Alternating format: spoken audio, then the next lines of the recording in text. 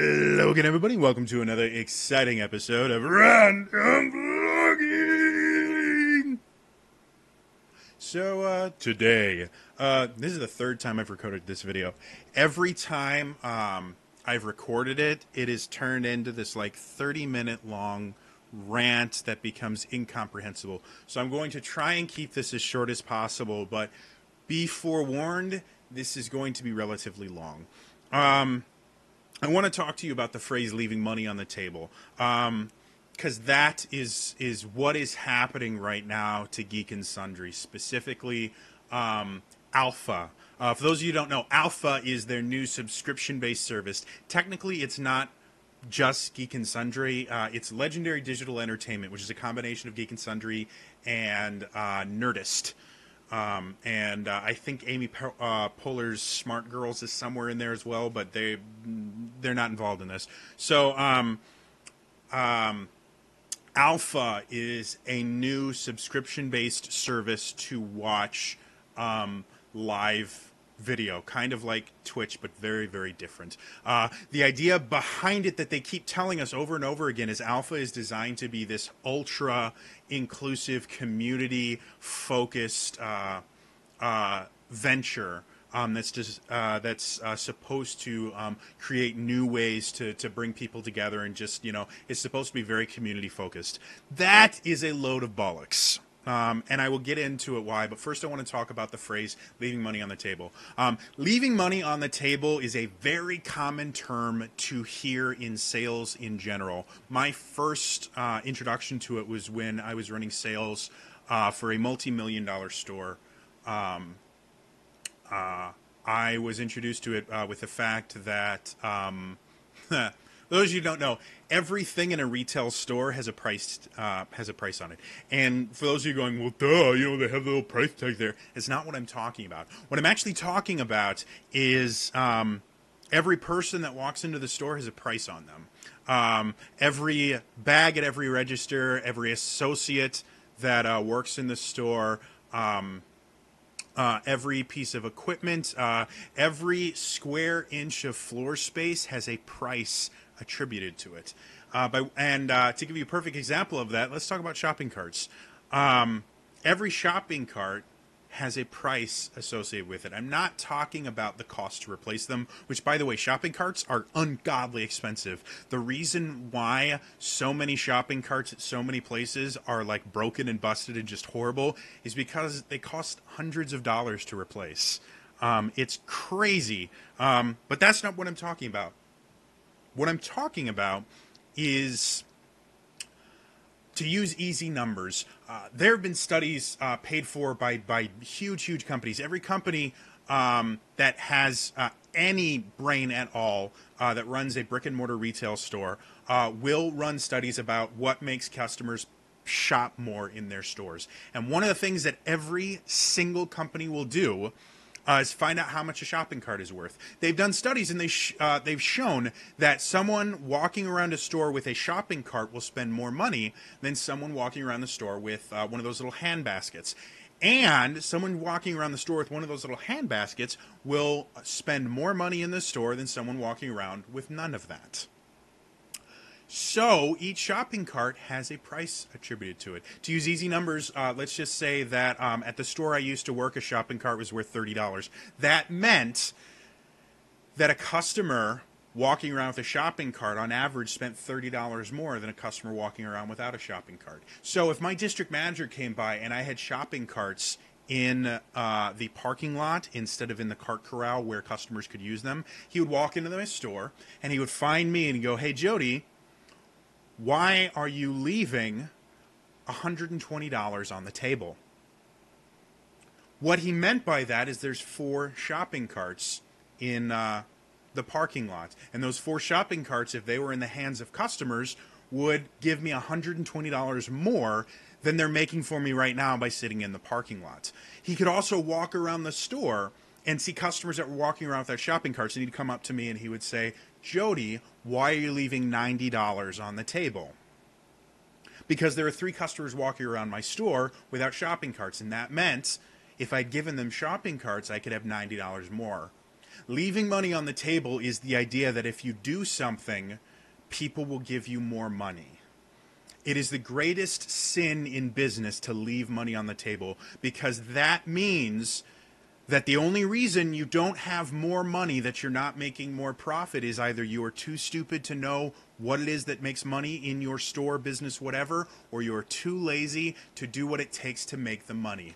That is what Alpha is. They have a dedicated customer base, but the customer base itself, they could make more money off of us. Right now, the people that give the most money regularly, directly to them, other than donations and things like that, because that they can't really control, is the Twitch subscription, which is $5 a month. There have been many, many people who have said, $5 a month to support Geek and Sundry is a steal. I want to support Geek and Sundry more, so they'll buy merchandise, they'll do all these other things, they'll tweet about the show, stuff like that. They want to support it. So someone at Legendary, not at Geek and Sundry, I do not want people to think that this is specifically tailored to the staff of the Twitch channel, because it's not their fault.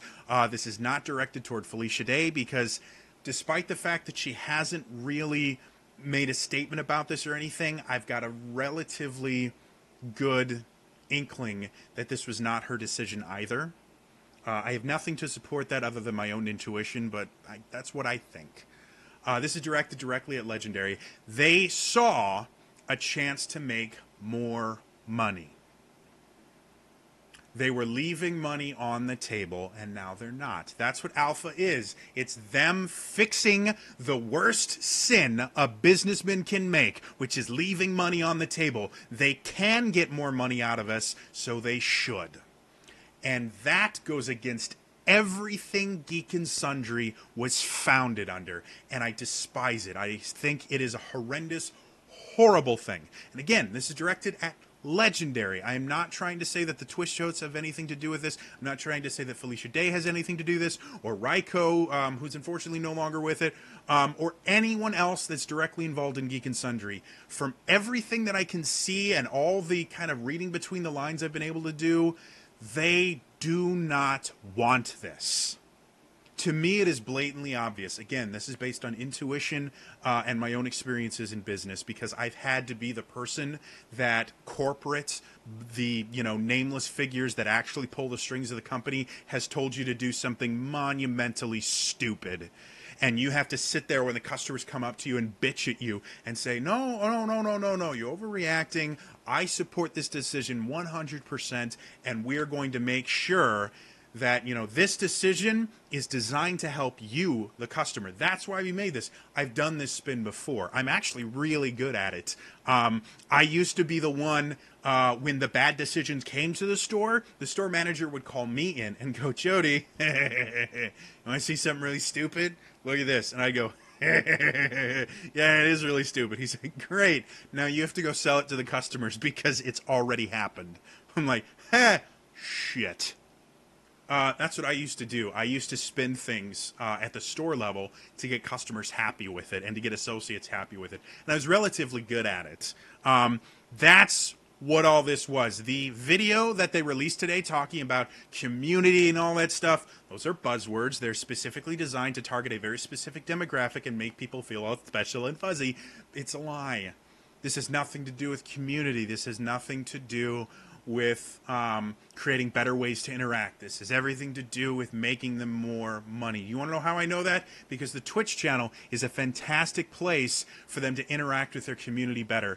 You want to know how I know that? Because I know for a fact creating barriers to entry limits interactivity. It does not help it flourish. And paywalls and things like that are barriers to entry. How do I know this? Because I've seen it happen. I've been at stores where I organize Dungeons and Dragons programs where they've started charging people to play instead of letting them just come in and play, and it kills the program. I've seen it happen where previous things that were just services that were offered for very cheaper or nothing at all have been monetized and turned into things that people are forced to pay for, and it kills off the service every single time. This is a mistake that big business makes over and over again, because the only thing that they are worrying about is leaving money on the table. I want to read something to you guys because it's beautifully written, and this was actually posted back in August by Zuffy, who's a moderator for the Geek and Sundry forums. He shows up on Twitter as well. He is one of the OG Geek and Sundry fans. He predates Team Human. He was with Geek and Sundry when it was just a baby. He was with the forums before they exploded and became one of the nicest places on the internet. He's a great, great guy. He wrote this. To possibly add some perspective, here's the original About blurb. We're talking about how Geek and Sundry has changed to become much more monetized and much more money-focused compared to what it used to be. And this was the original About blurb. When Geek and Sundry and the website and everything first launched, when you clicked on About, this is what it originally said. What is Geek and Sundry? We are an internet community centered around web videos and shows about comics, games, books, hobbies, and more. Blah. We want our audience to connect with each other through common interest online and in real life. Geek and Sundry presents the best in internet, television, and online's foremost geek voices. Founded by the producers of the hit web series The Guild, Geek and Sundry offers a diverse lineup of shows that create a hub for fans of community gaming, comics, music, and literature around the world. Spearheaded by prominent geek figureheads, the network features original content by Felicia Day, The Guild, Dr. Horrible, Eureka, and Will Wheaton, Star Trek The Big Bang Theory. That's what the original blurb was. Then it eventually changed. They kind of rebranded a little bit, and they changed it to this. Geek and Sundry is a hub for the geek community that celebrates individuals and fuels their connection both online and in real life. Founded by actor, writer, producer Felicia Day, The Guild, Dr. Horrible, Eureka, Supernatural, this multi-platform media outlet that has built a community of geek voices to share their love of everything and everything. That's what it changed to. And you notice there's not as so much about interactivity. Like the first one, they have this big mission statement. We want our audience to connect with each other through common interest online and in real life. That is the focus of it. They're like, no, we want people to get together. We want to build a community. That's what Geek and Sundry was. The new change, it's now a hub for geek community that celebrates individuals and fuels their connections both online and real life. That's no longer their purpose. That's just kind of what happens. It's a hub where people can connect. That's not the purpose of Geek and Sundry. That's just kind of what it does. That's no longer their focus. Now we get to what it is today. Felicia Day's Geek and Sundry is the epicenter of gaming and lifestyle for pop culture fans with an independent spirit, bringing together people from all over the world who love things in counterculture.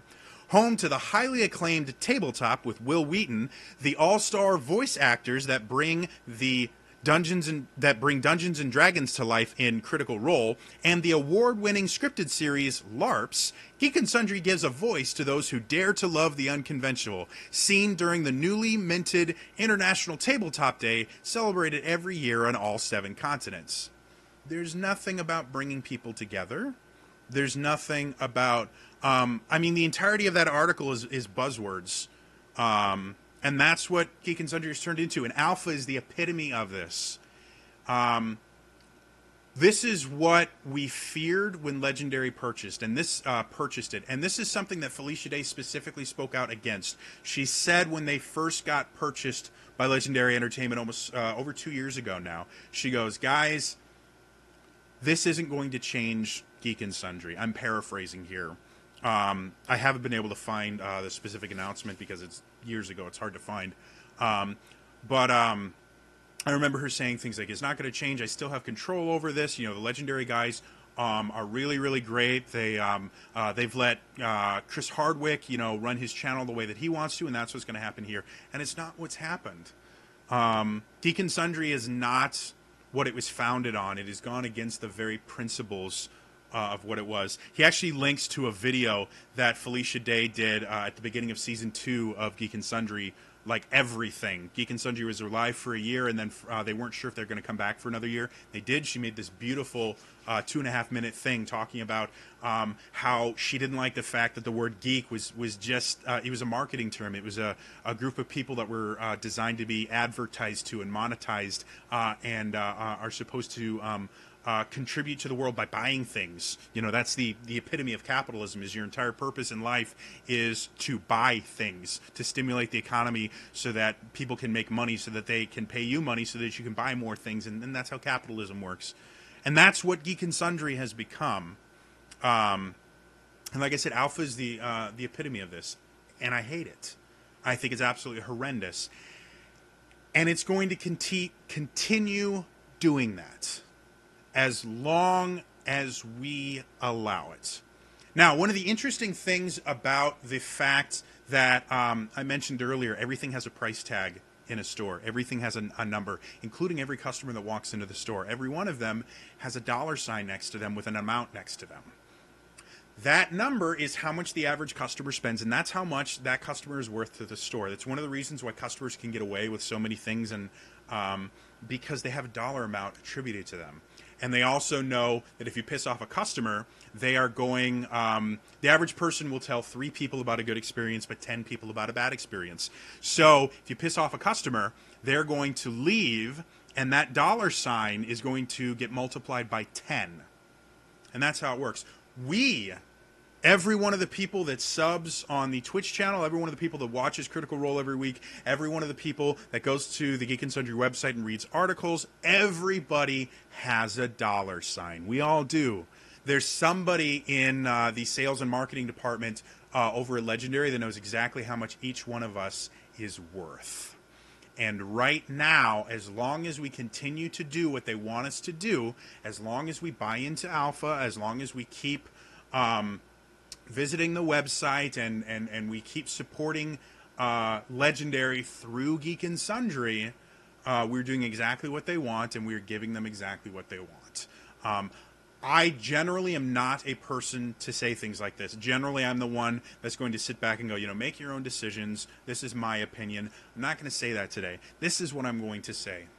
Alpha is bad for Geek and Sundry. It's good for Legendary because it makes the shareholders more money, and that is the entire purpose behind it. However, for those of you that support the Twitch channel, we've already seen that Alpha not only has caused shows to get canceled because they don't want to compete with themselves, but it has damaged the Twitch channel itself, because now it is in a position where less and less people can watch it, which means less revenue for the channel itself. It means less viewership, less interaction with the audience. There isn't a good thing about the Twitch channel programming getting pushed back. There isn't. It's done specifically because they want Alpha to succeed, because Alpha has the highest profit margin. Alpha is what makes them the most money. That's what they want. They're looking for money. So my recommendation is, I urge you all, please do not subscribe to Alpha. I understand that they're going to hold Tabletop hostage. They think that's enough for us to go, you know what, I care enough about Tabletop. Don't. Subscribing to Alpha is not going to help the Twitch channel. Subscribing to Alpha is not going to help Geek and Sundry. It's going to line Legendary's pockets. That's all. We've already seen if Tabletop doesn't get money from someone in corporate, we will fund it ourselves. We've already seen that if the Twitch channel needs something, we will provide it for them, because the Twitch channel and Geek and Sundry at its core is not a money-making endeavor. It is a community, and it has lost a lot of that recently. And the only way we get it back is for us to take it back. We are the reason that the Twitch channel exists. We are the reason that the Geek and Sundry website exists. We are the reason that Geek and Sundry exists.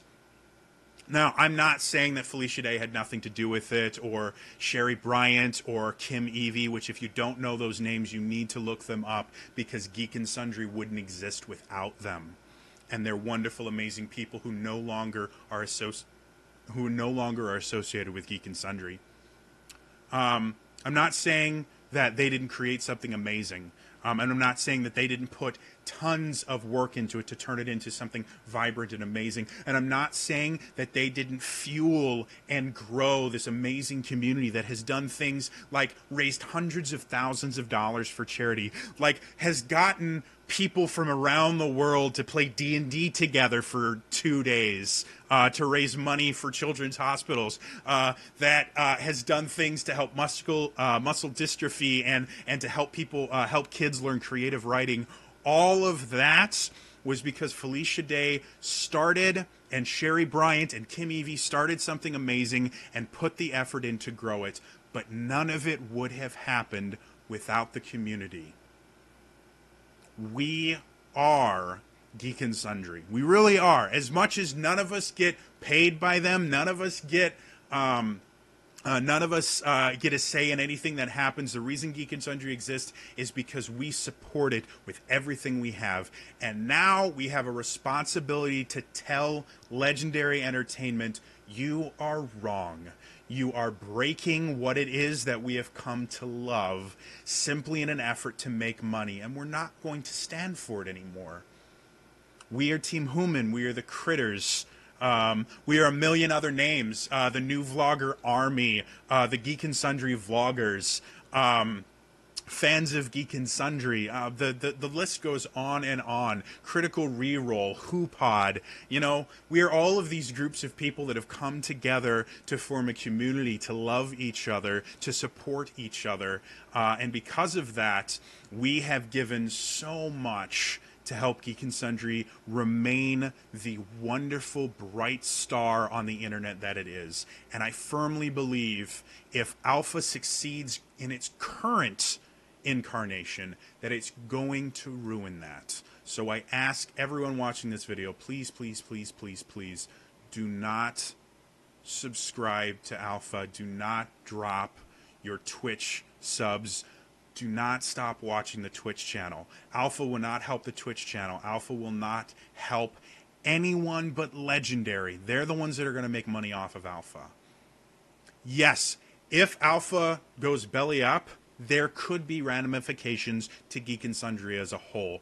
Legendary has invested a lot of money in it, and if it fails, they may do bad things to Geek and Sundry. They may cancel the Twitch channel. They may close Geek and Sundry completely because it's not making them money in the way that they want to. However, I personally think that an honorable death is better than a life lived in slavery, which is what I see it is right now. We've already seen the Twitch hosts talking about moving popular shows that have been canceled to their own personal channels. I'll make a pledge right now. If any of the Twitch hosts, any of the vloggers, anyone like that wants to start their own Twitch channel for this stuff so we don't have to deal with this bogus interference from Legendary, I will act as your producer.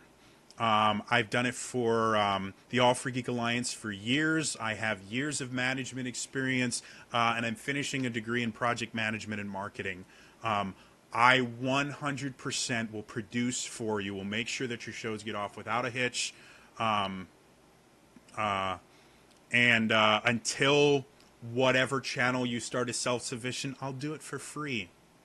That is how passionate I am about this, and that's what I'm asking you guys for. Again, I normally wouldn't say something like this. I'd normally go with your heart or whatever. It's not going to work this time. Please do not give in to this alpha crap.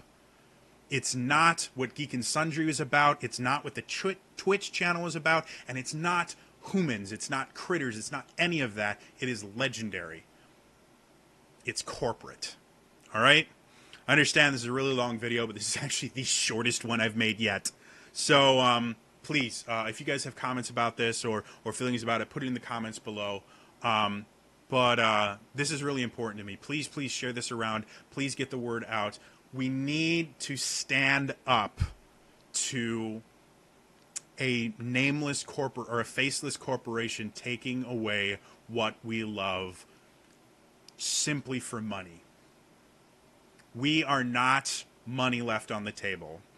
We are a vibrant community that helps and supports each other, and we need to remind them of that. Now, again, I'm not saying get mad at Geek and Sundry. I firmly believe they had nothing to do with this, and I firmly believe they fought it until they couldn't. That is my personal belief. Again, I have nothing to support it other than what I know from the members of the casting crew that I've had the chance to meet. I've been in their position before. I've seen that look in my own eyes as I've had to spew forth complete crap because that's what corporate told me to do. All right? That's all for me today. I'll see you guys next time, all right? Bye-bye!